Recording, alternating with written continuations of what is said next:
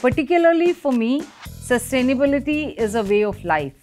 Green Yodha is a sustainability initiative by Schneider Electric. It's a call to action that aims to build a community of conscious citizens, businesses and institutions.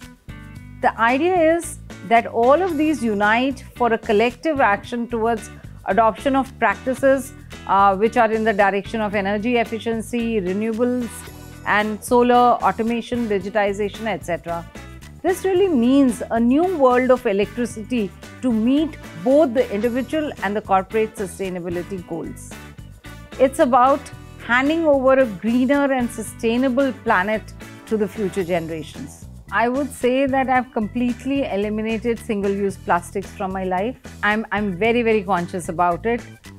Wastage of electricity is something that I'm very conscious about. I don't like electricity to be wasted, and I make people aware about it, people around me. And also I'm very, very fond of gardening and growing plants, which I think contributes positively to the environment. I would call out these three things. Hi, I'm Rachna Mukherjee and I'm a Green Yodha for the planet. Your efforts, big or small, contribute towards a sustainable, greener planet. We would love to hear your stories on how you are a Green Yodha.